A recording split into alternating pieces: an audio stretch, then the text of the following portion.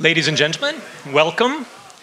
Welcome guests, welcome Berggruen Institute partners, welcome students, welcome everyone who's come out this evening for our Possible Worlds lecture by Stanley Robinson. I'm David Skaberg, very pleased to welcome you here. The Possible Worlds lecture series has emerged as an effort, a partnership between the Berggruen Institute on the one hand and UCLA on the other, especially the Division of Humanities at UCLA, really built around a notion that's best captured in a motto of the Berggruen Institute, that ideas matter. The belief that ideas introduced to groups of thoughtful people listening thoughtfully can change the world. Our idea all along has been to find those places where the goals, the mission of the Berggruen Institute and the mission of the Division of Humanities come together. And that's really around the potential of creative and critical thought to identify problems in our current world and to point out possibilities of solution in future. Earlier speakers during the remote period of this lecture series history included Harvard philosopher Danielle Allen and Chilean architect Alejandro Aravena, both of whom addressed questions of social difference and of the possibilities of bridging, and addressed these questions in really new ways. This is the first time we've been in a room together for the Berggruen lectures, and I'm very pleased that we're here together. While Zoom was an excellent tool, and while we are indeed live streaming today's lecture so that we could have the access that was so great about the pandemic period, I, for one, think that gathering in a room and creating relationships that go along with the ideas is a very strong way to go forward and furthers the reception of those ideas. Thank you again for being here. I'd now like to introduce Nils Gilman, the Vice President at the Berggruen Institute. Nils.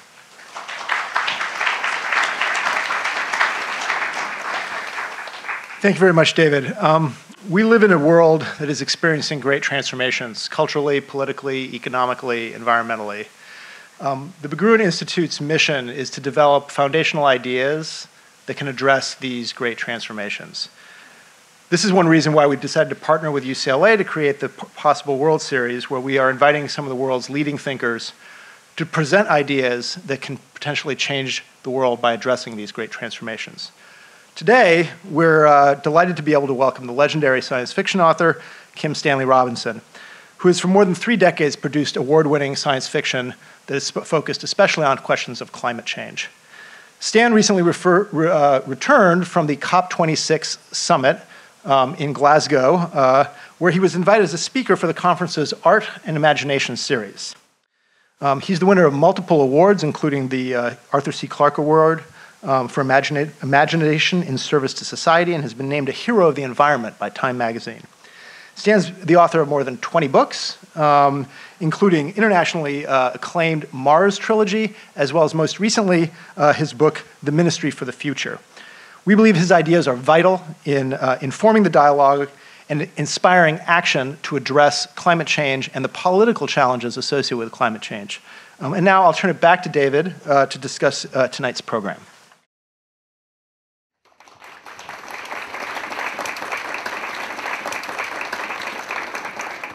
Thank you, Nils. Directly following Stan's remarks this evening, we'll be welcoming Professor Ursula Heise to moderate an interview here with Stan. Professor Heise is the chair of the Department of English and also the director of LENS, which is the Lab for Environmental Narrative Strategies in the Institute of the Environment and Sustainability. During this portion of the program, we'll look forward to taking questions from the audience, that is during the discussion a bit later. Now, I would like to welcome Stanley Robinson.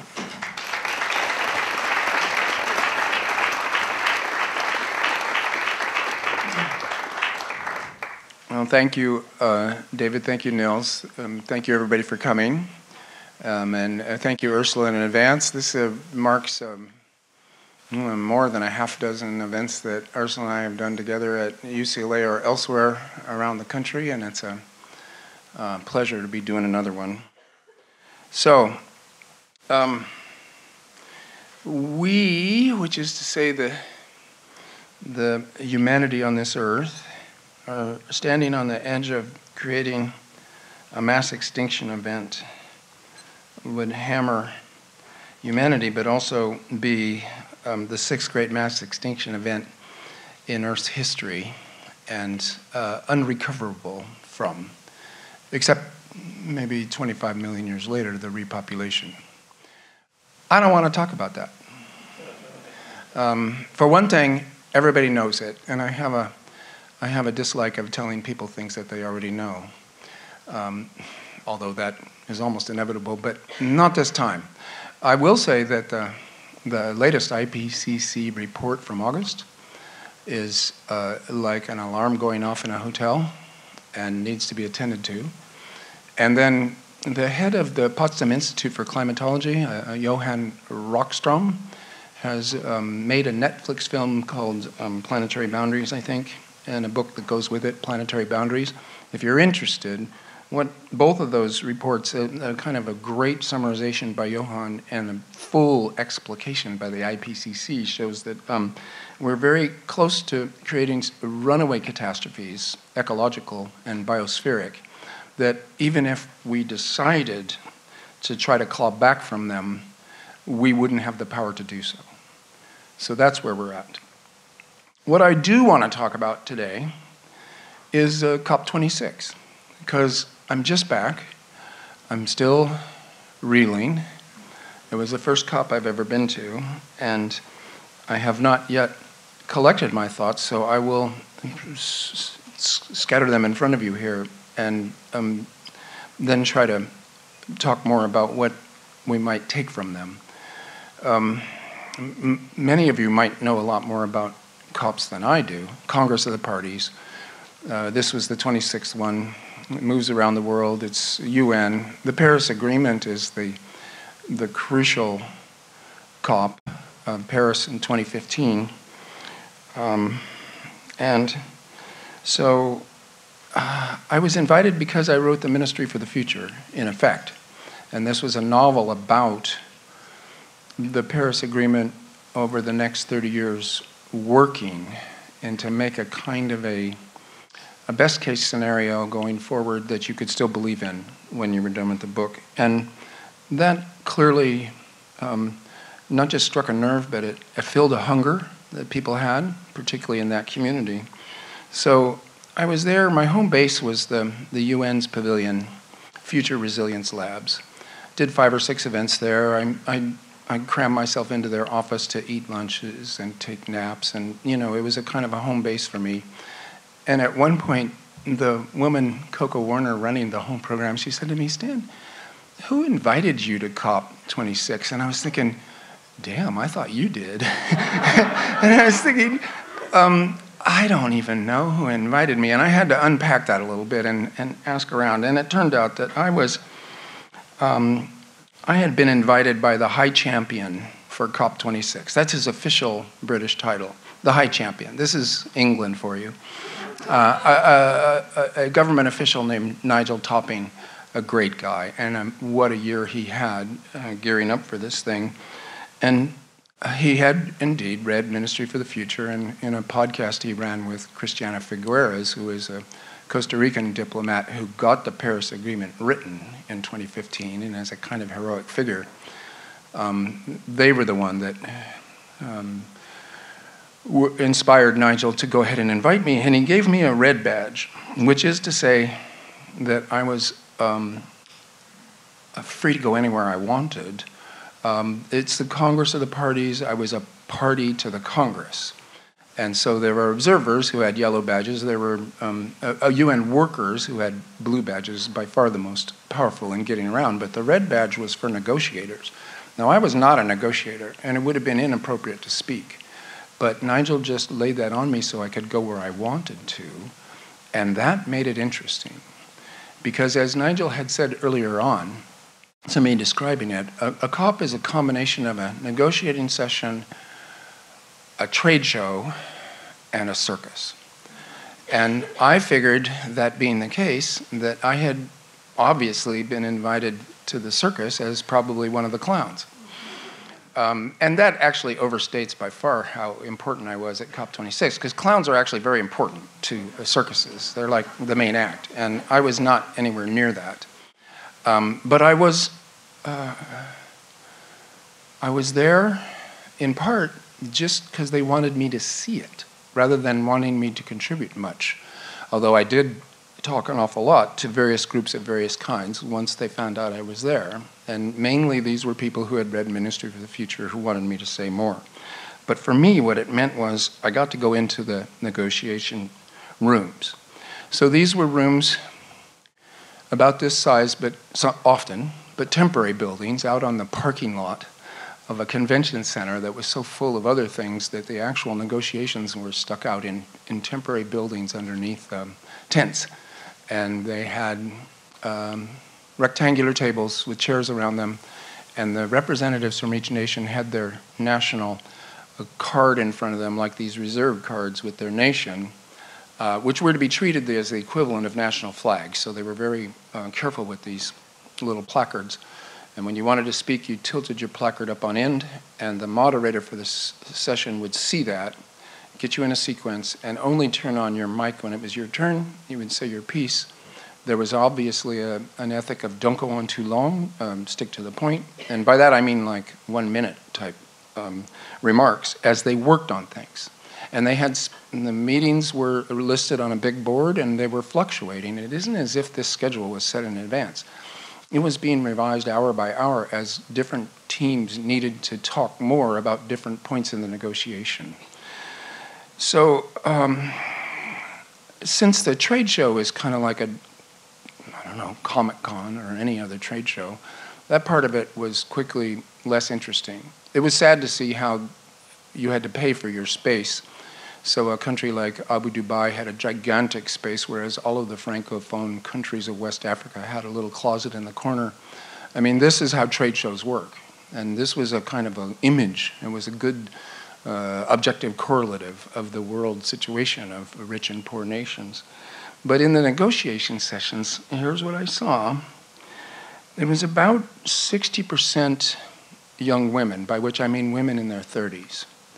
It was about 10% men, even older than me, in their 70s, with briefcases and limps and, you know. And then it was about, let me see if I get this right, about 10% older women, older than the 30-year-olds, and the people in around 30 to 40, hard to tell, and about 30% maybe youngish men. Now, I realize that adds up to about 110%, but there were a lot of people there. So, but nevertheless, think about these were lawyers and diplomats with expertise in specific articles of the Paris Agreement that was their job to negotiate with all the other nations of the world. So one time I watched about 40 of them talk for an hour about whether there should be one table or two to demonstrate some data, and whether in these tables the information should be in rows or in columns.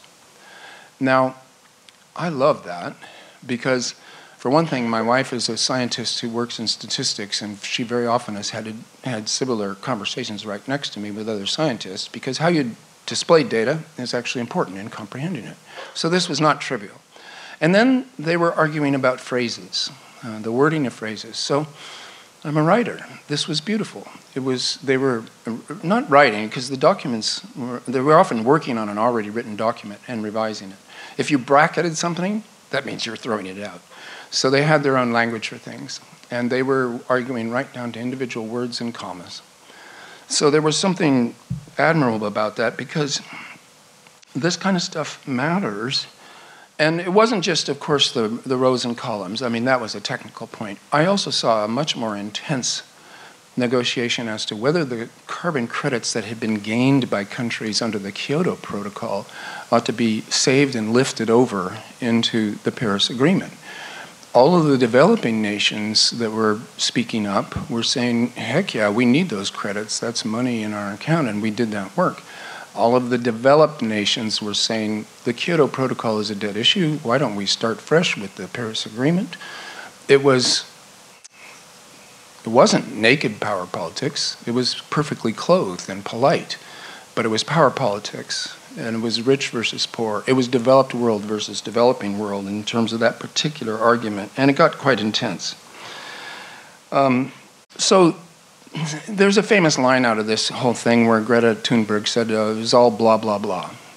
And then, as Nigel Topping said, no, I mean, we're actually, those of us who are loving this thing, we are going rah, rah, rah. And I said, no, it's in between. It's law, law, law. It's law. So it has sentences that have power. These sentences will be transformed into laws and money. Now, this is not direct, because COP, of course, is advisory. It's not, there's no sheriff involved. These are promises, not treaty obligations, and there's a huge legal difference between those, and that's one of the many ways in which the COP process is a little insufficient. But these are public announcements of intentions by nation states. And so a public announcement of an intention, think about a marriage, for instance. Think about a wedding. Well, that's just a public announcement of an intention. Nobody is going to throw you in jail if you get a divorce later, if you break that promise, blah, blah, blah, blah, blah. These are, a marriage, a wedding could be, you could say, well, that's just blah, blah, blah. You know, you've got to actually put your money where your mouth is, you have to live it, et cetera, et cetera. But public intentions do matter. So in that sense, I thought something real was happening there. Also, we live in a world of sovereign nation states, the Westphalian system, and sovereignty is very jealously held by nation-state governments. When you get to something like COP, it resembles, in certain ways, the European Union and other such bodies, even up to the UN itself. Nation states are turning into member states, and a member state is not quite the same thing as a nation state because it's a member of a larger body that might contravene the sovereignty of the nation state. So in that sense also, there was something important going on there. And there are other good designs to the COP process that came right from the beginning. For one thing, there's what they call ratcheting, that nations are enjoined to make their promises ever more ambitious and challenging and binding as the years go by, and to bring those promises to subsequent COPs. There's also the idea of climate equity, and they fought that one at Paris, tooth and nail. And the people who got phrases in about climate equity, which is to say the developed nations that have burned the most carbon and historically were colonial and imperial powers, and hammered the developing nations that have burned less carbon but are taking the hit first of climate change damage, that there should be equity, that the developed nations should do more and should pay for some of the loss and damage for the developing nations that don't have the capital to pay for it. These are all huge strengths. And I guess what I would say is that COP26, the Glasgow Climate Pact, had some big features in it of importance that meant that it wasn't a failure as such. It wasn't a gigantic success. It was not a complete failure either. Agreeing that 1.5 is as high as we want temperature to go, that's new.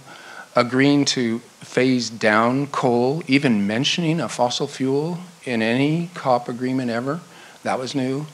There were all kinds of side agreements being made, and there were gestures being made by China and by India in terms of when they're going to go to net zero. And the United States declaring it would go to net zero back in, perhaps it was August before COP, was an encouragement to the rest of the nations to do the same. So there were lots of things going on under the umbrella of the Glasgow achievements. But there is a but. The original design of COP was such that it is a consensus model. All 190 nations that signed the agreement need to sign off on every agreement that comes out of every COP. 100% consensus. Well, this is rare, and you can imagine, it explains immediately why the statements are cautious and moderate, because they have to be written in a way that every nation will agree to sign on that. Big disagreements happen over that, but it also enforces a certain cautious slowness to try to keep everybody on board, or else it doesn't work at all. You come away from certain meetings Copenhagen, Madrid, famous COP meetings where people stagger away feeling like a chance was lost and an agreement didn't get to consensus. The other problem I would say is that the ratcheting system of increasing your promises can stick along the way as people don't keep their promises. And here we have the problem that nobody ever really gives up money, that there's a stickiness to money in people's minds, that even the vaccines are a great example of this. A few $1 billion worth of vaccines might have saved millions of deaths, thousands of deaths, hundreds of thousands. But that amount of money was too much for the developed nations to just give to the developing nations. And in our system of a profit and loss, in the late capitalist system, that kind of thing was going to happen. So loans, well, yes, a loan is going to be paid back with interest. But gifts, not so much. So I came away with the feeling that the COP meetings are admirable and important, and they're better than not having COP by a long shot. And they harken back to something that was said when I was young. The whole world is watching. The whole world is watching. This matters. It really does.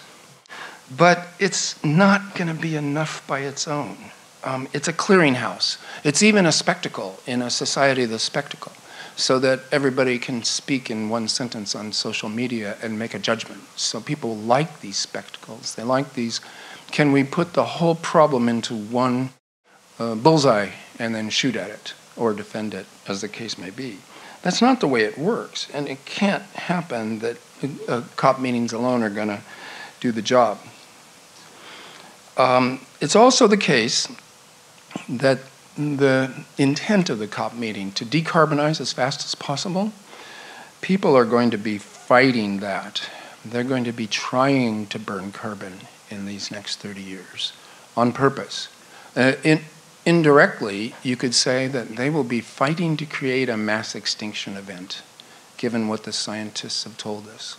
That sounds peculiar and ominous at best. And yet, it's going to happen. Now, why? Well, because this world runs by the highest rate of return. That's the law. That's the algorithm, let's put it that way. Corporate leaders and national government leaders have a fiduciary responsibility that is legal, and national leaders have a patriotic duty that is overwhelming to them, that they need to get the highest rate of return. Now, highest rate of return really goes to private capital, which is huge in this world, a force for creating human work, for investments in human labor and on one task or another. And the truth is that a giant sewage system being built to suck CO2 out of the atmosphere, creating literally billions of tons of dry ice for which we have no use whatsoever, that's not the highest rate of return. Therefore, it won't get invested in. And this is a big problem. It immediately points out that when private investment won't go to the necessary work, that we have what has been usefully called capitalist realism with teeth. Because if we follow capitalist realism of always investing in the highest rate of return, whatever it might be, then we are no alternative, as Thatcher would put it, to the mass extinction event. No alternative. Then there's another problem. The petrostates, so-called. These are nation-states that have vast reserves of fossil fuels. And let me put it this way. We can burn about 500 gigatons more fossil fuels before we hit that 1.5 degrees C limit, rise in temperature, 500 gigatons. We're burning about 40 per year. You can run the math. But, however, about 3,500 gigatons have already been identified in the ground around the world. And lastly, very importantly, about 75 to 80% of those fossil fuel reserves are owned by nation states, by nationalized companies, not by ExxonMobil or Royal Dutch Shell or other private fossil fuel companies, but by nations themselves. And many of these nations depend on their national income on selling that fossil fuel. Up to 63% of their government income. And this is for countries like Russia, Nigeria. It can go on. Canada, Australia, United States, Brazil, Mexico, Venezuela, Saudi Arabia, Iran, Iraq, even China and India.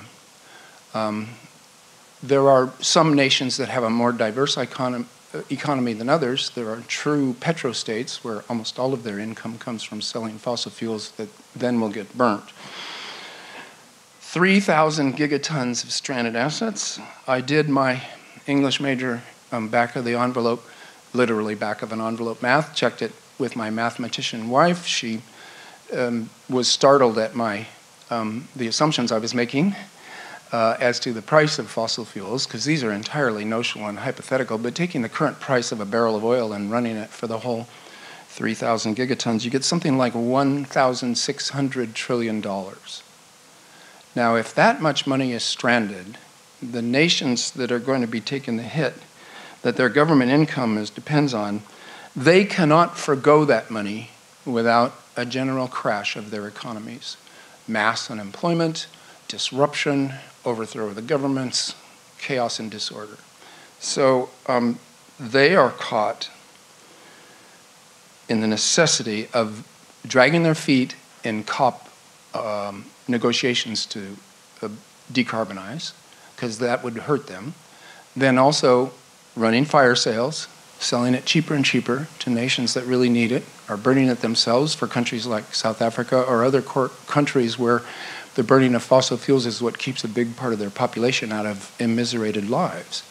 It's their energy source right now, and until they get clean energy, it's their only energy source. So, thus, again, the mass extinction event. So, okay, to talk about Optopia, the best possible world given the situation they're in right now, I have somewhat painted myself into a corner. But then again, this isn't me in a fictional scenario. I'm just describing the world situation, and everybody has to recognize that this is the case. This is the dilemma, that there will be nation states and individuals working very, very hard to create the mass extinction event, while the other citizens and people of this world will be working very, very hard to decarbonize and fast enough to avoid the mass extinction event. We are doomed to that particular political battle, and it would be a good thing if we could finesse it so that there aren't huge winners and losers, but that everybody comes out with something. So,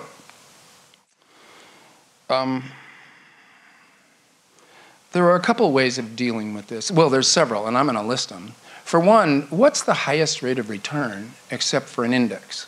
It's a metric. It's not a real thing, nor is it a number that happens without a whole lot of crunching, grinding, creation of externalities, ignoring, shoving costs under the carpet, and creating a number that looks like profit or shareholder value, but in fact has been concocted by ignoring certain things, including social reproduction, the work that humans do to reproduce humans as free labor that capitalism and profit itself is parasitical on. Without the free work that we do to take care of each other, there would never be any profit at all. But that's not counted either. Hard to count. Very hard. So nevertheless, especially since I'm talking at a university, the possibility of creating a new rubric, a new system of measurement that has best rate of return or healthiest rate of return or real long-term good for the biosphere and for humans measurement. So it's not even a rate of return so much as it is a new rubric to measure what we do and calculate it as such. This would still be economics. But the axioms on which the economic system were based, the goals that it would be trying for, would be completely different than the ones that exist in neoliberal capitalism. So this is work. This is actually disciplinary work in the social sciences and in the humanities and in philosophy. Economics is all these things at once. It's basically quantified ethics, and it's also a power relation. a description of a power relation, that if you accept the power relation, that 1% of the population of the planet should own as much capital as the poorest 50% of the world population. If you accept that the United States, with 5% of the world's population, has 70% of its capital and 800 military bases spread around the world, very freedom-loving country, it's just doing good by everybody to have that situation, of course. But these calculations are based on axioms. These are fundamental goals of a society that then get calculated by what's called economics. What you would want to do is to take it up to the level of political economy, re-gauge the algorithm by way of new goals, and see if you could actually create that algorithm in the way that economics does with their vaunted quantitative equations. They're sometimes real equations, sometimes pseudo-equations. Different mathematicians will give you different ratings on what they think of in terms of the math of economics, but nevertheless, calculations are being made. And quantification is not the villain here. Quantification, depending on the axiom that you're working towards, it's the axioms that need matter and could be rejiggered. Now, if decarbonization was the best return, you would have a different rubric. And now, then, we're in the world that we're in. We have this decade to get things done. So what can we do with the current existing system that might finesse the bad fate that I've described for us? One thing is being called the carbon coin. And I want to immediately say that this is fiat money from central banks. It's not a cryptocurrency. It's not a non-fungible token or anything like that. The central banks of the world need to all together back a payment for decarbonization so that you get paid for decarbonizing rather than having to pay for it or take a hit financially for it. It's being called the carbon coin. None of these are my ideas, by the way, and I'm going to tell you about some of the support for them that I've found out since I wrote Ministry for the Future. So a carbon coin, you sequester 100 tons of carbon, either as an individual or as a town or as a nation or a region, and you get one carbon coin. You trade it on the currency exchanges. It's backed by the central banks, who are maybe selling long-term bonds that are really long-term bonds that they're backing as central banks. Kind of a sure thing. You can't make it too much of a sure thing, or you've got a liquidity trap. The economists could dance on the heads of these ideas and make it work, but a carbon coin would be an important addition to making decarbonization something that you could actually make your living doing rather than pay a cost for. It's also sometimes called carbon quantitative easing. So we know what quantitative easing is because of 2008 and because of the pandemic.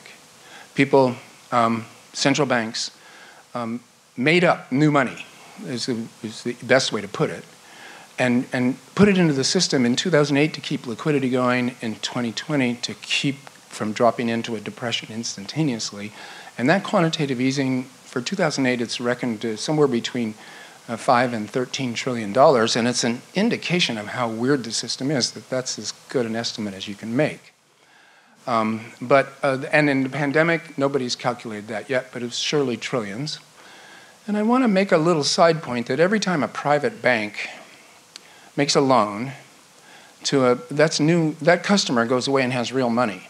The bank only has 2% of the loans that they've put out there as assets in hand, maybe 3%. They've fought that like dogs. They don't want to keep any money in-house.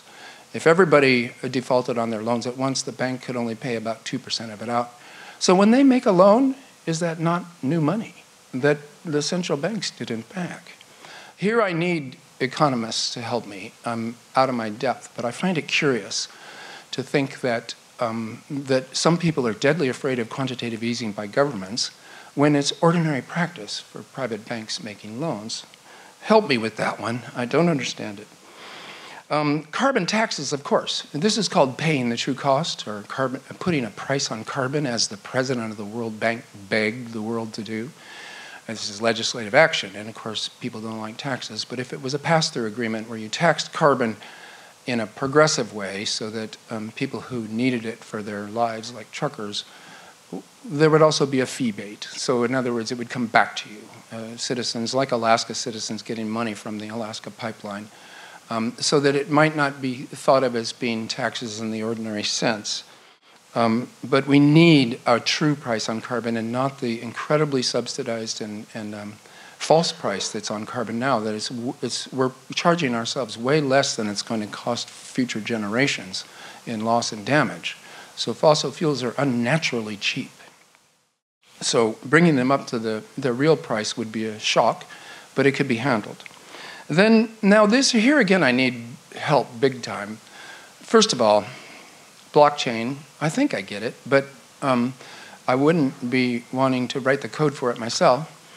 And so now there's non-fungible tokens. In other words, the whole world of cryptocurrencies. There are people at Glasgow talking about, you could invest in a wild animal. You could invest in a forest. These would be non-fungible tokens. They would be cryptocurrencies where you, as a direct citizen, would invest in a shared and distributed ledger, blockchain, essentially a people's bank where everybody who put something in then also had part of it. And here I began to drown in my own non-understanding. Is that maybe the gift economy? Is that maybe an investment on a long shot with your surplus savings to those people who have surplus savings? I mean, how many are they, and should they really ought to have had that, etc. I don't understand this, but there certainly are talk of doing cryptocurrencies for the biosphere, for protecting the biosphere, after which you would make money, or it would be an investment that you would get a return on eventually. Then also, people are talking about blended finance. Here's what that means. Berggruen is very good on this. Private capital doesn't want to invest in the developing world. It's too risky, and the returns are too low. So if governments would indemnify the risk, take on the insurance costs, if they would also make the original payments in the developing world to get things going, after which private finance could come in and do their usual thing and make profits off of it, then this is blended finance. And one has to groan. It's neoliberalism all over again. Public risk for private profit. For climate change too, it's an awful thought. And yet, in an all-hands-on-deck situation, and in a world where private capital is really quite a bit huger than central banks' holdings, it could be that blended finance is a kind of deal with the devil that we're going to have to make. There's a network for greening the financial system, and this is central banks, 89 of them, trying to figure out how to green money itself. So that's my ministry's Carbon Coin. They started in 2017. I didn't even know they existed when I wrote my book. I'm glad to know they do exist. There's also now the G-Feds. So the federal banks, the Federal Reserve banks of the G20, of the G7, of the G2, they're getting together to talk about the greening of money on their levels. And since these are the major emitters, if they were to alter the finances towards greenness in their own economies, the rest of the world would be the beneficiary. Now let me go back to the petrostates. What about them? Well, think of the carbon coin again. You suck down a ton of carbon in CO2 from the atmosphere, put it in the ground, or put it in your trees, put it in your aqua farm, whatever, and build with it, and you get a carbon coin. What if you had a ton of CO2 right on hand, but you didn't burn it in the first place? Ought you not to get compensation? Isn't that kind of a carbon coin equivalent? Well, many people who have proposed the carbon coin shudder with dismay when I bring this up. But it seemed like a logical follow-up on what they had proposed.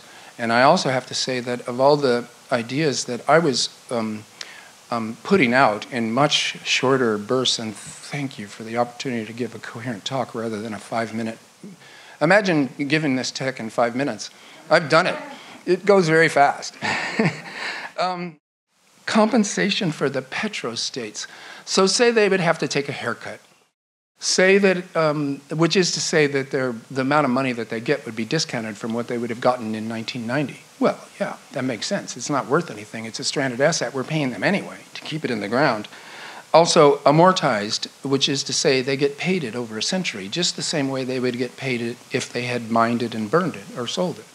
So over time, and maybe it'll be a discount over time, maybe it'll rise over time to show good behavior. I mean, again, the economists can play the game of numbers here and make it work. But the petrostates are going to have to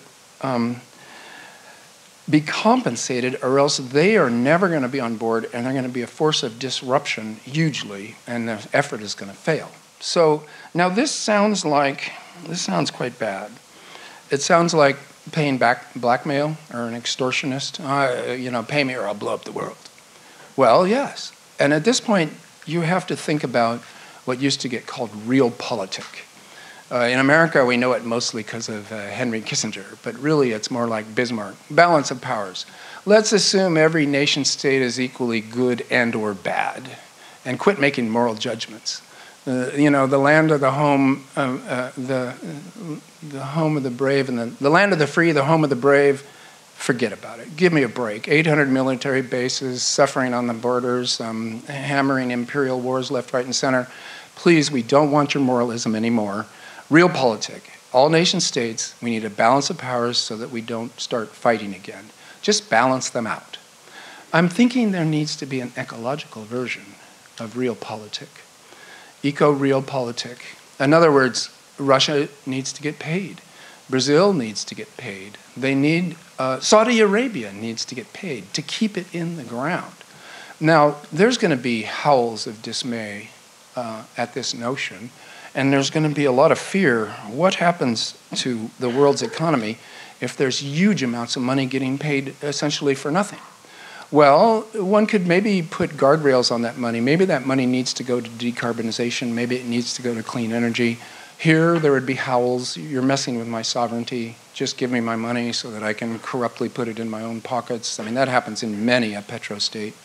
It will be an ongoing fight, but if the opportunity is there to avoid a depression, it should be taken. Everybody should read the new biography of John Maynard Keynes called The Price of Peace by Zachary Carter. Because what he reminds us is that Keynes, after World War I, he was brought in as a young economist. What should we do? He said, don't hit Germany with reparations they can't pay. It will wreck them. They will come back to bite you. Well, the French said, we hate those guys. They just wrecked us. We're going to make them pay until they squeal blood. And they did. And we got the 30s and World War II. Now, when the Depression hit, FDR's brain trust called Keynes over from London and said, what should we do? And Keynes said, stimulus spend. And when times are tough, the government has to create jobs, spend money, go out there and do the Keynesian thing, as it's now called.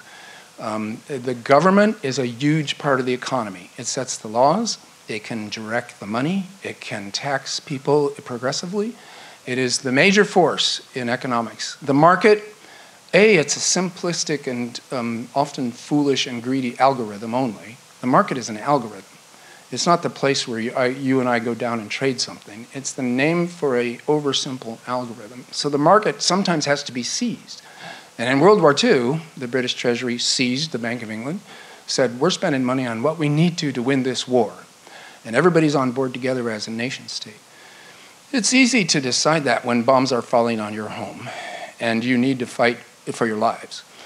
Climate change, it's the world community against their own previous technology.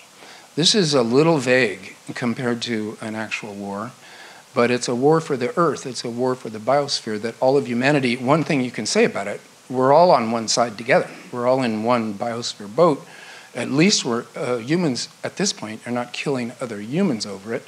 And yet, nevertheless, government, to get through this mass extinction possibility, the governments of the world are going to have to seize their markets and direct them.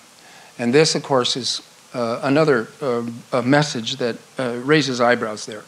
So Keynesian stimulus, without the idea of punishment for people who have used fossil fuels or countries that have fossil fuels that want to sell them, the moral approbation that they get is entirely unwarranted. We have all grown up on fossil fuels. It's fueling these lights right now. And so to say, oh my gosh, Royal Dutch Shell, I saw the chair of Royal Dutch Shell take a horrific lecture on stage from a young activist who called him a war criminal and walked off the stage. And I'm thinking, well, good theater, but on the other hand, your veins run with fossil fuels. And so your protests that self-righteousness is a addictive drug. It's not good for you, self-righteousness, and especially when it's not warranted, and especially when we need to dodge the mass extinction event. So we're going to be into a multivariant, unconstrained experiment in the next 20, 30 years, where I believe that something like $3 to $4 trillion per year are going to have to be made up from scratch and paid to petrostates, to developing nations who need clean energy to replace their dirty energy, and to everybody who decarbonizes, and to stimulate decarbonization work and make it the highest rate of return or the best rate of return for workers, so that you're not suffering to save the world, but actually making your living at it. Now, immediately one says to that amount of money per year, oh my God, that's too much, we're going to have inflation. Well, the world economy is like 75 trillion, the GWP is 75 trillion per year. If 4 million of them are new and are given to decarbonization, it isn't clear that that's going to add up to inflation. And also, anytime you tax corporations and the rich, they are so sad that immediately you get deflation. You've got some control knobs on the economy. So, and also macroeconomics, you hear people argue, well, that'll make massive inflation. No, that will make massive deflation. No, that won't do anything at all. And this is the state of macroeconomics in our time. So there's a bit of art to it, and there's obviously a lot of ideology.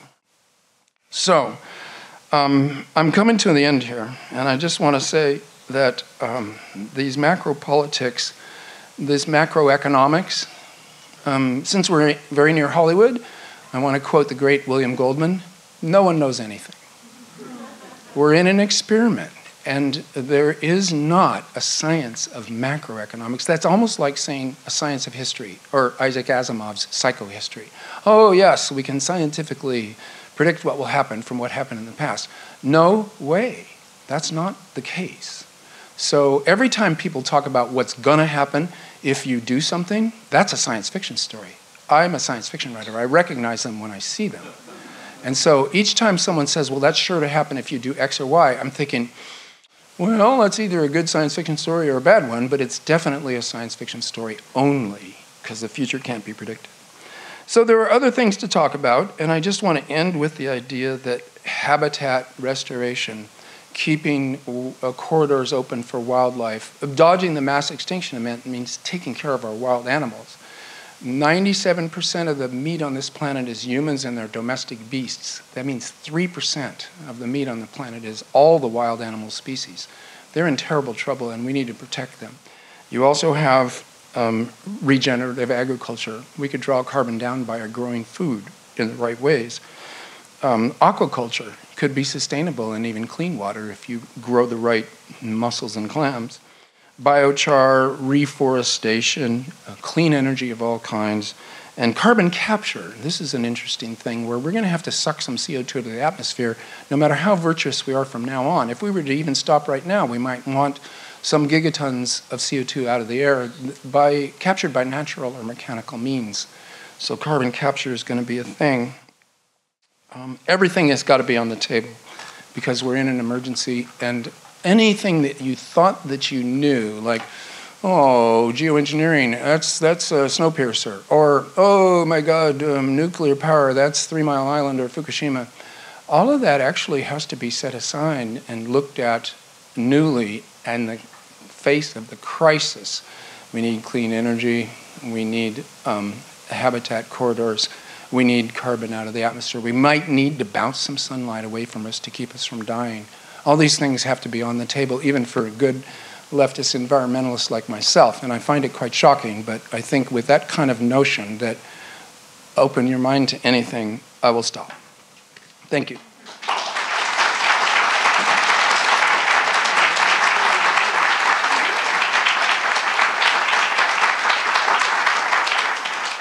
Thank you, Stan, for an extremely dense and compacted talk. Let me ask ask a couple of clarification questions to start with. So when you talk about a mass extinction event, I think toward the end you were talking explicitly about habitat restoration, so it seemed to be in the context of biodiversity loss, but during a lot of your talk, it wasn't clear whether you were talking about human extinction or extinction of other species. Could you clarify that? Also because what does climate change exactly have to do with extinction, given that so many species go extinct because of land use changes, habitat destruction, and reasons that are not directly coming from climate change? Could you just clarify that? Because you used that term a lot, mass extinction. A mass extinction event is referring to the previous five. The sixth great mass extinction event has to do with the number of species on the planet. Climate change is hugely involved, although habitat and loss is a big part of it too. The UN, the IPCC, has recently declared that the biodiversity crisis and the climate crisis are one and the same. And I don't mean human extinction, which is not quite possible given our cleverness and our ability to get by. There will be pockets of, we could have a mass deaths. We could lose a big percentage of humanity, and it would be a disaster and a crime forever. But it wouldn't be extinction for us. It's the other species that is the crime we can't come back from. So that's what I mean by that. Okay, good. Thank you for clarifying that. So I want to ask you more about this, the carbon coin and carbon currency idea, which I liked a lot in the Ministry for the Future. But I'm still not quite sure how it's going to work. So in your talk, you said, okay, so this means we pay, say, Nigeria and Saudi Arabia to keep their oil in the ground, right? We keep Russia to keep its gas in the ground. So who's going to pay? The central banks. The 89 central banks are going to pay. The Humanities is going to pay. I was hoping I was made that clear. The money is a matter of, it's a medium of exchange, it's a storage of value, it's a sign of social trust. It needs the backing of, when I give you $1 for a cup of coffee or $5 for a cup of coffee, then you take it and give me the coffee because you know that you can use that $5 to get something else that you want. That being the case, money is invented and backed by states. It was invented as a method of taxing people in the beginning of civilization. So that's who's going to pay for it. Now, there are people who don't like modern monetary theory, who would like to stick with Keynesianism, who would like to keep price and value and labor connected to each other. And so if you're going to put out that much new money, you need to take it back in order to stay solvent, as if you were a private citizen. Governments are not private citizens and they make money, so that's a very contested point in economics. But even if you agreed with that, what you would do is progressive taxation. You would tax corporations, you would tax the wealth. They would be progressive, like at the end of World War II, where at the end of World War II, people who made more than $400,000 a year paid 93% of the overage to the federal government. So that's progressive taxation with teeth. Everybody accepted it because they felt that the wealthy people were somewhat implicated in the creation of World War II in the first place. It was a different structure of feeling. We kind of need that again. Excessive wealth is not good for anybody, including the excessively wealthy. So you could, if you wanted to do a balance of payments thing, say, well, let's just tax enough to make these payouts, and the payouts would be for decarbonizing. But it's also the case that many economists argue that you could quantitatively ease a certain amount of money every year without freaking people out. It's an experiment. So could you explain that a little bit more? Forgive me, I'm an English major, like yourself. So let's take the example of Australia. So we pay them to keep all their coal and iron ore and so forth in the ground. Right. So who pays for that? Is it why doesn't that get us into exactly the same fight that we're now having at the COPs? That is, that some people think those who historically emitted the most greenhouse gas emissions should pay, or those who currently emit the most. So why wouldn't that be the same fight all over again?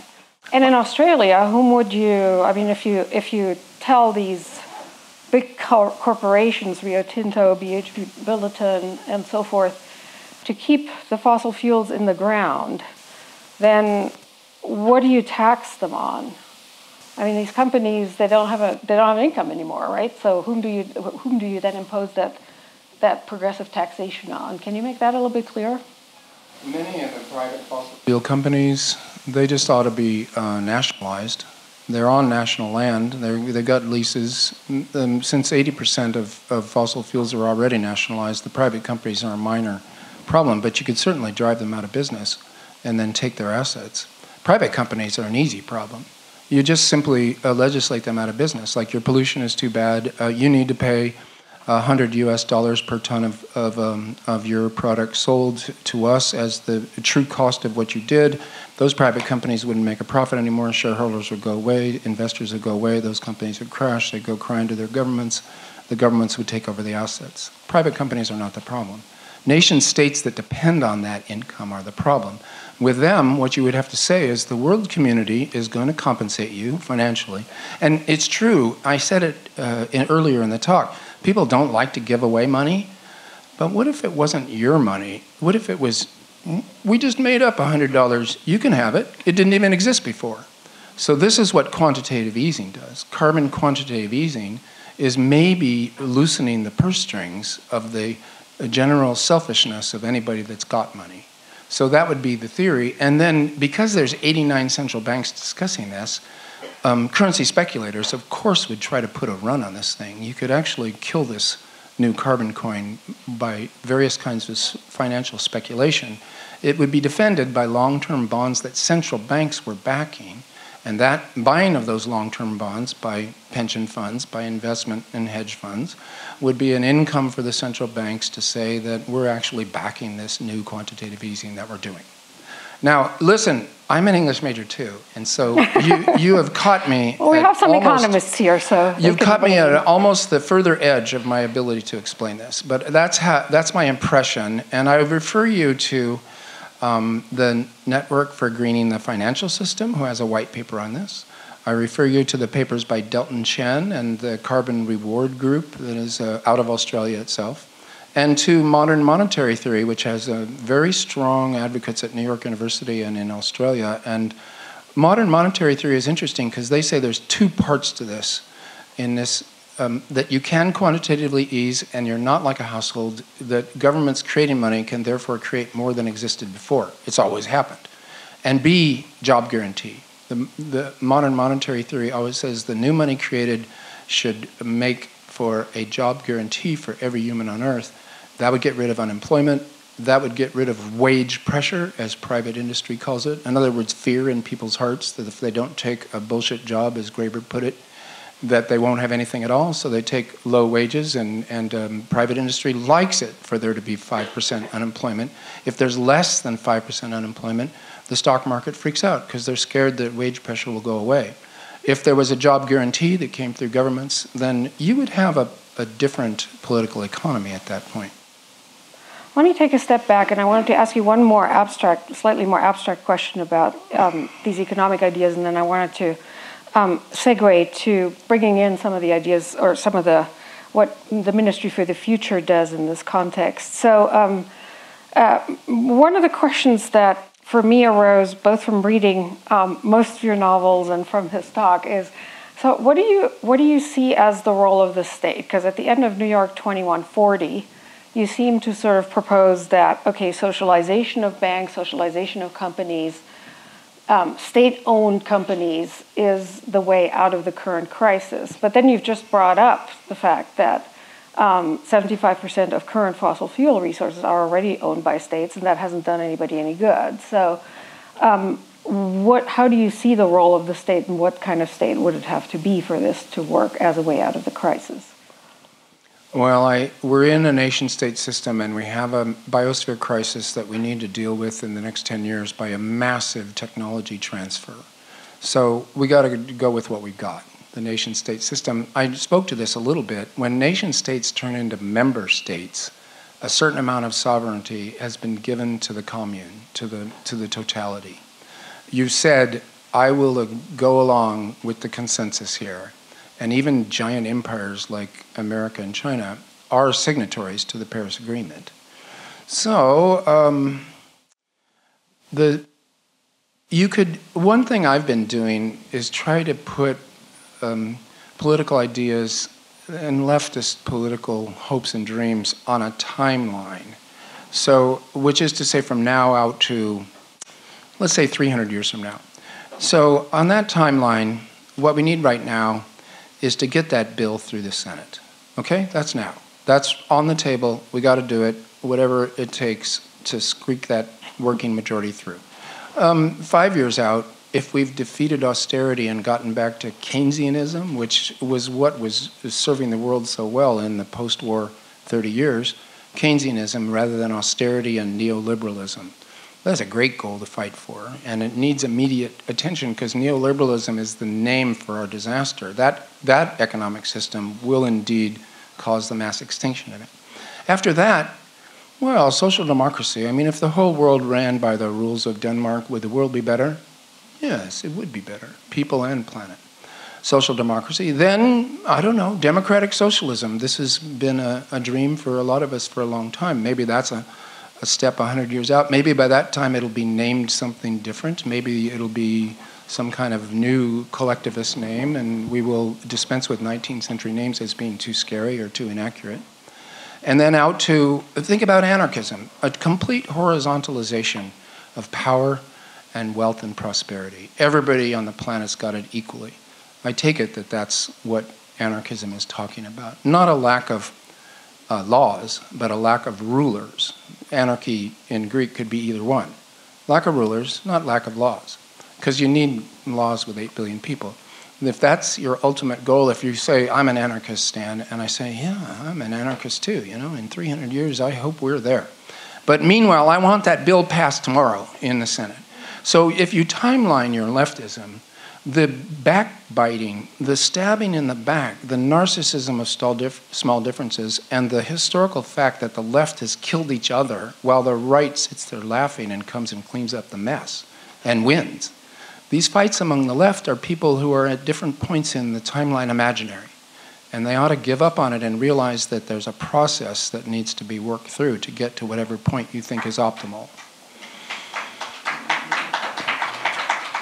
Okay, that brings me to, I have to ask you one more question about that, since you brought up Denmark. So a lot of your work is about finding alternatives to capitalism, and I've heard you talk about post-capitalism a lot. Last time I looked, Denmark was a capitalist country. So my question would be, is the realistic choice right now between different varieties of capitalism rather than alternatives to capitalism and capitalism?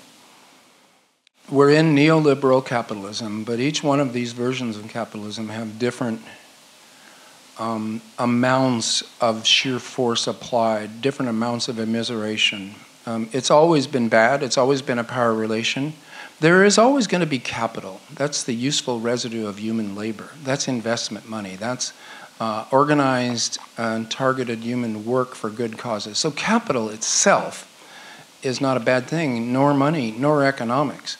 Capitalism is the name for 1% gets to have 50% of the wealth, and then 50% poorest gets to have the other half. In other words, the power relation of the few able to exploit and appropriate from the many that do the work. That system needs to change. It's better in Denmark, and Denmark is capitalist, but there's a huge difference between social democracy and neoliberalism, which has to do with the welfare state and the social security at the floor of the social democracies. And then there's pretty progressive taxation, so there's a bit of a ceiling, although a ceiling isn't as important as a floor. It would be good for human solidarity if there weren't billionaires, and if you got taxed out of that, if that was impossible in tax terms, people would feel a little more esprit de corps as the human race. But the really important thing is the floor, and indeed the social democracies have that. So I mean, again, you use the big words like, oh, they're all capitalism, so there's no distinction to be made. Yes, there is. There's distinctions to be made in these political economies. They're important enough to fight for, and especially if you're trying to make a stepwise system and get better and deal with the emergency as well, you have to grab the one closest to you. This is why, here I am. I mean, believe me, I was... my draft number was 89 in the Vietnam War. I mean, I am a Vietnam War student radical from the late 60s, early 70s, essentially an ancient hippie, leftist. And I'm saying to you, Keynesianism is our salvation. I mean, if me 50 years ago looked at that and said, Stan, why have you caved so badly? I would have to explain to my younger self, here's where we are, this is what I think we need to do, and hope for the best. Sold out to the man. So let me shift the conversation a little bit to narrative, and then I want to open it up to questions and comments and thoughts that you all might have. So you have a couple of COP conferences that are described in the book. So how did the real thing compare? Because, I take it you wrote this before you actually attended a COP, or had you attended a previous? So how did it compare? You had made up COP conferences that didn't have novelists in them in the novel. So what was the real thing like compared to what you wrote about, what you anticipated? It wasn't grossly off. Young people are doing the work in these conferences. They're young, hotshot lawyers and diplomats, and they are idealistic, and they're doing hard work on the details, like I described in my talk. And I have that in the book. A probably good thing I hadn't been to a COP, because this book is already too long, and it might have ended up like 3 times longer with more meetings, which I'm already notorious for. And really, I don't want to write another meeting in my entire life. It's not a natural, dramatic moment until people start jumping across the table and trying to kill each other, which sometimes happens. So yeah, I thought it was seeing it in Glasgow was the same as seeing Village Homes, which I moved into after writing Pacific Edge. A weird sense of, oh man, I thought I had made that up, but in fact it really happened. Now that's true there are ministries for the future. I met a real Mary Murphy, I met Mary Robinson, and also the carbon coin is a real thing that I didn't even know about. Also pulling water out from underneath the glaciers, for those who have read the book, that's a real plan, not something that was suggested to me by a crazy glaciologist. That was true, but it turns out it's a real plan as well. So in other words, I'm barely able to keep up. I'm a working science fiction writer, and I'm thinking the present is too fast for me, but I'll just, it's like the Chinese say, once you're riding a tiger, it's very hard to get off. So I just ride the tiger and hope for the best. For those of you who've read the book, and maybe some of Stan's other work, you know that the structure of the novel is really distinctive. It has a lot of different voices. It has different perspectives and fragments.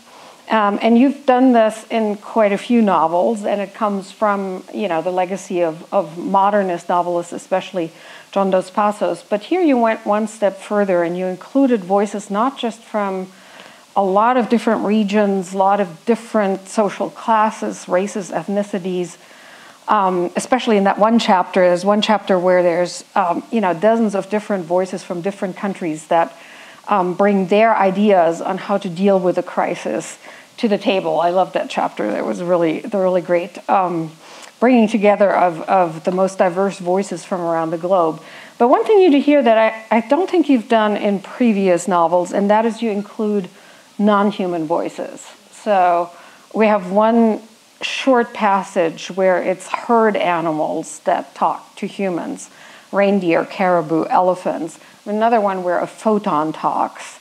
And some others where the speaker is not identified, but it could be something as abstract as DNA or something like that.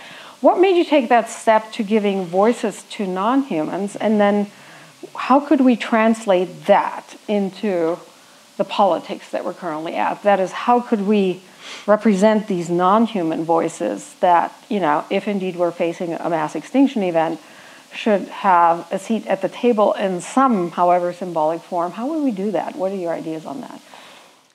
Well, it's very often a question of legal standing. So you come into a court and the judge says, but you don't have standing in this case. And particularly if you're a tree, or say you're a lawyer saying that you're representing a tree or a forest, you come into a court and the judge says, well, sorry, you don't have standing in this case. Legal standing is important, and over historical time, from the ancient Greeks till now, the umbrella of humans that have legal standing has gotten bigger, and this is one of the achievements of human civilization. And of course it's always subject to shrinkage and to argumentation, but over time still you would say that legal standing for more and more humans has become the norm until you get the UN Declaration of Human Rights, very idealistic, and yet saying everybody has the same human rights, and that cannot be traduced or legislated out of existence. Okay, now Ecuador declared its forest to be a citizen. Wales declared its backcountry to be citizen.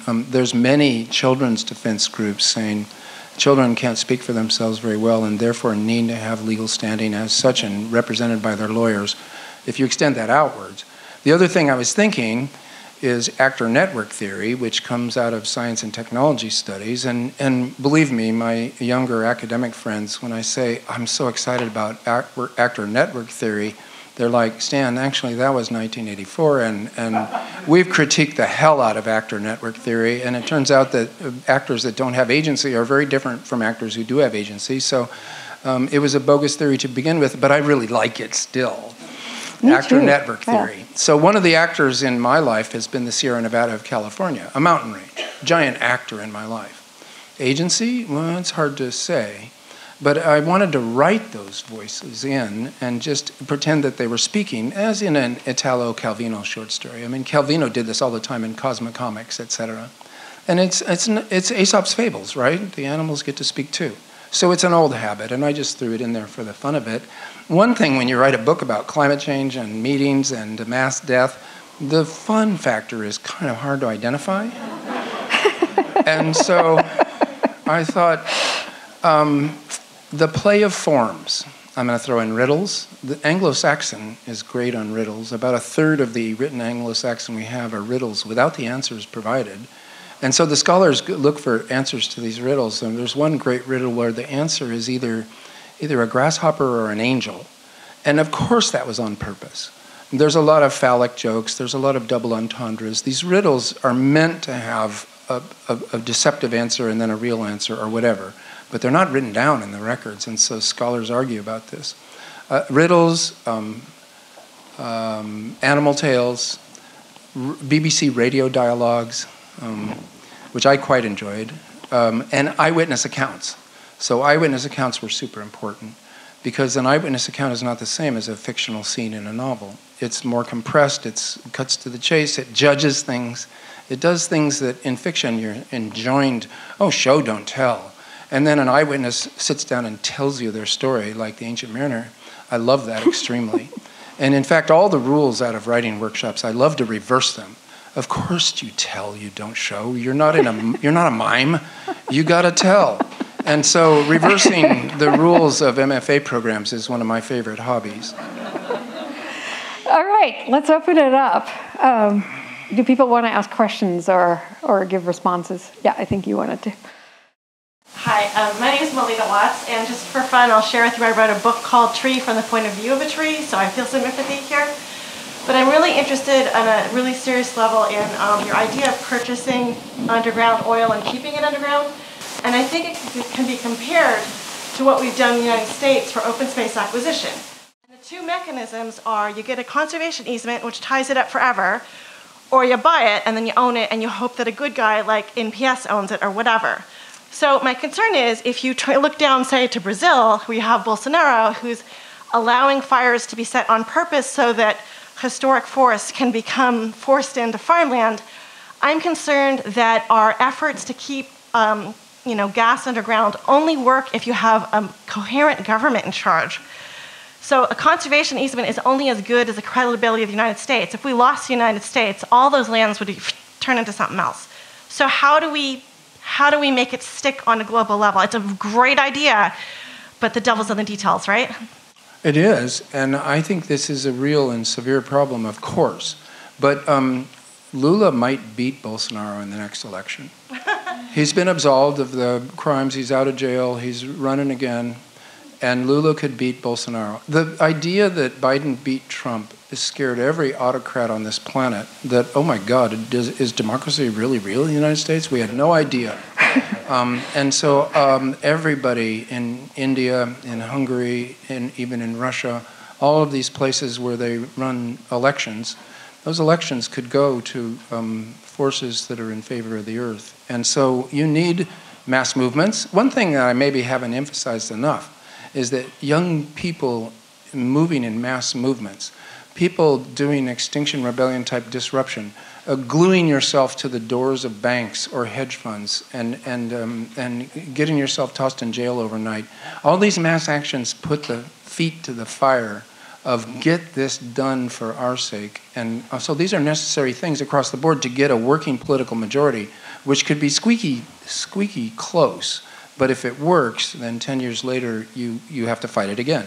There's nothing left but politics and the consistent fight this way, because we are in a nation-state system. So we have to give Brazil what support we can, but you can try to sanction Brazil. And indeed, Putin recently said, you know, if you guys weren't hammering us with sanctions over us taking Crimea back into Mother Russia where it has been forever and ever, we would probably do more green things, wouldn't we? And so you can see the real politic again of making deals to save the planet and not being too self-righteous about it. Thank you. Yeah.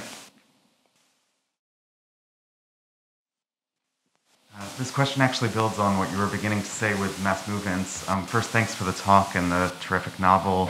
I really appreciated in the novel how, in a sense, surprisingly, technocrats become heroes, right? That there is, that within the possible and even the rational and, you know, where we don't expect it, there is radical action eventually.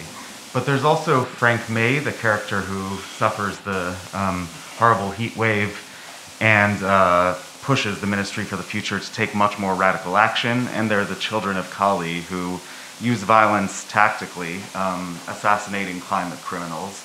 And I wonder if you can speak more to the role of escalating militant action at this moment and maybe 10 years from now, given that you spoke about timelines specifically. And I think that's a really useful way to think about this. I mean, this may be, you know, asking in advance of the time when we answer that in a sense, but I'm not only speaking in the sense of violence, which I think in the role, in the novel actually plays a very, very tactical role and a limited role. And I admire that within the novel, that it's thought of so precisely. But just to say, so you know, there's authors like Andreas Malm who are talking about now that we move towards blowing up pipelines.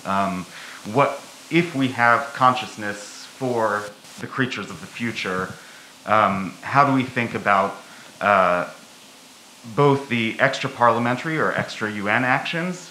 And also, I think another part of the question, not to make it too big, is also the role of what is not rational or technocratic, that humans also have a kind of death drive. They have despair, they have anger. There are, you know, millions of people who live without the kind of dignity that allows for the calculations of a carbon coin, of sort of systems that are thought of from a very rational social democratic sort of top-down manner. So that's a big question, but... That's okay. Yeah. That is a good question and important. And I would say the Ministry for the Future is not a good thinking tool for this particular topic because it imitates the mess of history itself. And if things get as bad as they get in the Ministry for the Future's first chapter, they're going to be very angry people who are going to be doing stuff that might hurt the cause, but they're too angry. They want revenge more than they want a good result. And that violence will get unleashed on us, and it won't really help. Malm is important, how to blow up a pipeline. What he's saying is that nonviolent resistance succeeded in the 20th century because the powers that be made a concession to nonviolent resistance to avoid more violent groups on the edge of the nonviolent resistors. So you deal with Martin Luther King Jr. so that you don't get Malcolm X. This is a kind of a classic example that Malm himself brings up. Bill McKibben says, no, that's not the way it happened. People weren't scared of Malcolm X. They were scared of Martin Luther King Jr. and his millions of supporters. And so he brings into support Erica Chenoweth's Why Civil Resistance Works, another very good text on this, that civil resistance works because once a society has even 15% doing staged resistance to the economic system, that changes laws more than violent resistance movement changes laws. Now, these historical studies, social studies, are all they're picking the evidence they want to support the case in a teleological or ideological fashion. But we all do that. And it's worth reading these people and thinking seriously about your own sense of history and your own sense of what you would do. What Malm is good at is there's a difference between murder and sabotage. And there's a point at which people in the developed nations, young people, seeing their world go down in flames, might want to glue themselves to the glass doors of a hedge fund and say, I'm here and I protest. And that's not harming, that's not physical violence against another person, and certainly not murder. So that, in my novel, the children of Kali are survivors of a mass catastrophe, mass death, and they're angry. And what they're doing may or may not be tactically helpful compared to nonviolent resistance. As an ordinary American middle-class citizen, I'd say do the legal thing until the point where you can maybe get yourself arrested overnight. Don't hurt people, and don't even annoy people in the middle by blocking them on their way to work and then losing their support for your cause, which often happens in Britain with Extinction Rebellion. Tactics and strategy need to be more carefully thought out. What gains you the sympathy of the people observing? And here you need to listen to McKibben, you need to listen to Malm and Chenoweth, and Ministry for the Future would just be like a case study of, oh my God, if things got bad enough, it could even come to this. And I guess that's how I would. There's a lot of squiggling, and when you read Ministry and you think about this question, you see a lot of squiggling, a lot of authorial nervousness, and it's there. The danger of trying to paraphrase a writer, it sounds as if politically we're saying on a 300-year timeline, effectively a revolution, but getting there by evolution to do what it takes now to get through the moment, pass the bill, as you said. Is that a fair paraphrase? Well, yes. Paraphrases, here's the way I would put it. There's a really interesting book by Robert Meister, an economist and social scientist at UC Santa Cruz. And what he said was, could we gain the benefits of a revolution without the violence and disruption of a revolution by way of legal claims on profit? In other words, citizen shareholders, citizen revolts, strikes, and household actions. The Santa Cruz Rethinking Capitalist project that Meister headed, and his books, although they're dense in a way that is like diamond and somewhat hard to understand, nevertheless, his question is a good one. Could we do it by way of creating working political majorities to get the right legislation done to get us out of this without violence? And the answer is, of course, unknown, but it's certainly worth trying as one of the main strategies that we follow. Hi. You said at the beginning, use this phrase of quantified ethics, and you wanted to redo an algorithm with new goals. And that phrase stuck out to me because there's things that economists quantify, and there's things that seem unquantifiable by philosophers, like the feeling of loss when you know a butterfly. Well, that species of butterfly will never. Or the rights of a polar bear versus the rights of someone in India whose home is destroyed from a tsunami. So I was just wondering if you have imagined, or if you could even imagine for us, how you would kind of populate that new algorithm with terms that kind of do the translation between things that seem quantifiable and things that don't, that haven't been historically, right? It's hard to, in the history of moral philosophy, to quantify moral obligation to non-human others. Yes, and some people would object to the process of quantification as cheapening the value of what is effectively an infinity. So, okay, what's the value of a human life? Infinity. But wait, it's $5 million, and therefore Ford can make a cost-benefit analysis and realize they don't have to change the gas tank in the Pinto because they'll pay out less in insurance than they would fix the car. And this is an insurance decision about what a human life is worth. Some people would say, look, you cannot pay me enough to keep wolves on my land. You could pay me $1 million a year for being a wolf keeper on my land, and I wouldn't do it because I like to shoot them on sight because I hate them. So these non-fungible, not non-fungible tokens, but sacred beliefs that are beyond economic calculation, that's interesting. That's maybe behavioral economics, or maybe it's philosophy again. But what I would say is that if economics was detached and used as a tool to analyze the axioms that you believe are shared by everybody, I often bring up Aldo Leopold. What's good is what's good for the land. Now, this is a very powerful algorithmic or axiomatic statement. And for the land, let's say for the biosphere. What's good is what's good for the biosphere. So, okay, I'm going to buy this pineapple plantation on the north side of Maui.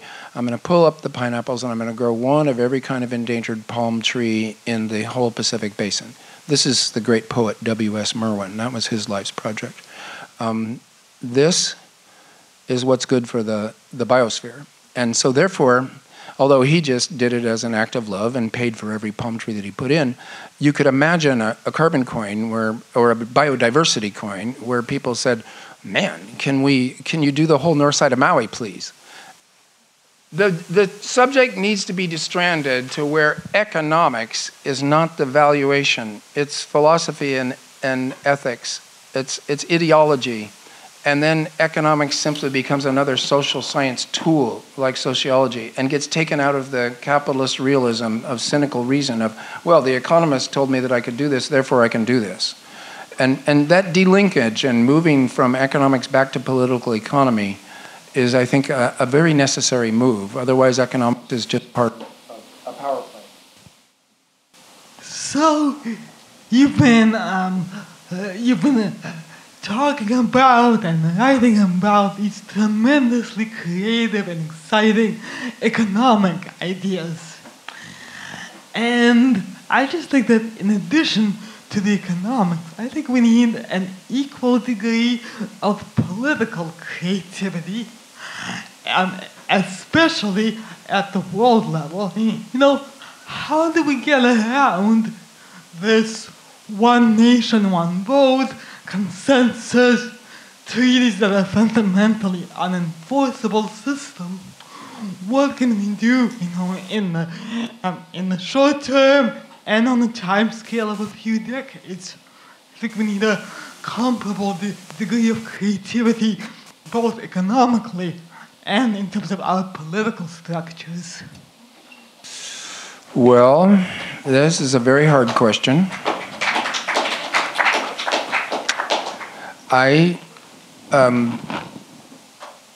From nation state to member state, and the Paris Agreement. Let's think of the Paris Agreement as a new thing in world history that'll get a page. If there's human history being written 5,000 years from now, the Paris Agreement will get a page or a paragraph. And now, I say this as a science fiction story, being set 5,000 years in the future, blah, blah, but also because the Paris Agreement could turn into the League of Nations. In other words, a good idea that failed, and then we had a massive world war. You have to make these promises come true. It's just like the comparison I made to a wedding vow. You have to make it come true by the life that you live afterwards. Given where we are now, nation states are incredibly jealous of sovereignty and of their own budgets, and of the money that they've got, and of their citizens. They are hired, governments are, to defend their citizens, and it's a power relation. There were good arguments that the whole thing is a kind of a game for the powerful to exploit the weak. But given that it's what we've got, I think that I don't want to take a single leap to heaven, because I don't know what that heaven would be. The world government, well, come on. We're not there now, but we have international relationships, and we are in a global economy. So if you focus on economics, you're talking about a world government, which is called global capitalism. WTO, all of those trade treaties, all of these things are global. In that sense, they're good. They're world government. If the form is good, the content is rotten, because you can still exploit people and you can still play off labor forces against each other, and these are legal under the laws of the international global capitalist regime. If those same forms said, you've got to protect biodiversity, you've got to have justice for your people, all of the employees in your country are co-owners of all your company's businesses and get equal shares out of the business involved, the same form would have a different content. So, I mean, maybe this comes from my leftist upbringing. Politics and economics are just two aspects of the same fused thing. And so if you change the economics, you are in fact changing the politics, and maybe vice versa. So I guess that's as far as I can go with that. Okay, last question. So I think your economic model has a lot of promise, but the thing that concerns me is that the people who have to really buy into it, mainly the capitalists and the politicians that they support, are going to fight us tooth and nail for so long that we're going to run out of time. So I'm wondering, you know, you say this model to people and they're not going to see the potential profit in it, the trillions that you mentioned, until they get convinced by something that feels very tangible to them. So my question really comes down to, I think a bunch of us progressive liberals in here are very happy to listen to you, but we don't have the money. So if you were in a room with 100 of those people that you really need to convince, what do you think you would say to them to really get their greed going and motivate them with the power they have to do what they need to do, because we can't fight them for another 30 years? Yeah, for sure we're in a short-term situation. And I have indeed talked to rooms of venture capitalists that they're in rooms like this, lots of venture capitalists. The Silicon Valley loves their science fiction, I mean, obviously. So the opportunity to talk to Silicon Valley comes like too frequently. And what I want to say is that this notion of blended finance, I would agree with you that most capitalists would like to save the world while holding on to their privilege, power, and security for them and their children. So they're not going to say, oh, well, tax the hell out of me. I only want 10 times as much as adequacy, which is what I would suggest is the obvious wage parity, because 10 times adequacy is luxury and you don't need more. Well, the room is like, wait a second, I need way more than 10 times adequacy to support my lifestyle and keep my kids safe. There is that attitude. There's no doubt about it. Nobody likes to give away money. And everybody, once they've got a whole lot of money, they're thinking, well, yeah, I'm such a genius. I did it myself by my hard work and by my brilliance. I mean, I deserve it. I deserve it. This is so common, but it's a very human response. You can say to them, there are great investment opportunities in saving the world. Or you can say to them, when the world's gone smash and you have no food and you can't buy any food, then your money means nothing whatsoever. It's just a big load of metal in your safe. So for your own self-interest, so again, enlightened self-interest is the way that you would have to speak to the capitalist crowd. For your kids' good, for your good, like say you're a young capitalist and you've just made $1 million and you're 30. You could say, well, you know, your sperm count is like 25% of what your grandfather's sperm count was. Do you know why that is? That's because this world is so polluted because we don't pay for the true costs of what we do by poisoning things. And if we had progressive taxation and you only made $1 million rather than $50 million, you know, we might have a healthier world and you might have healthier children as well. And they're thinking, wait, 25% sperm count to my grandparents? You know, this is the factoid that sticks in their head, and yet it's true. So you go on from there and try to essentially try to blast people's minds a little bit. This is what a science fiction writer is good for. And since we're at the final question, I guess I can get goofy. I mean, Ursula, I feel like this is like one of those, you know how you have dreams where you're caught in front of an audience trying to answer an orals exam in a subject that you haven't studied and you know nothing about. You're going, well, I think I have a solution here, and you hope that you wake up. So now I'm going to wake up and go to dinner. All right. Thank you.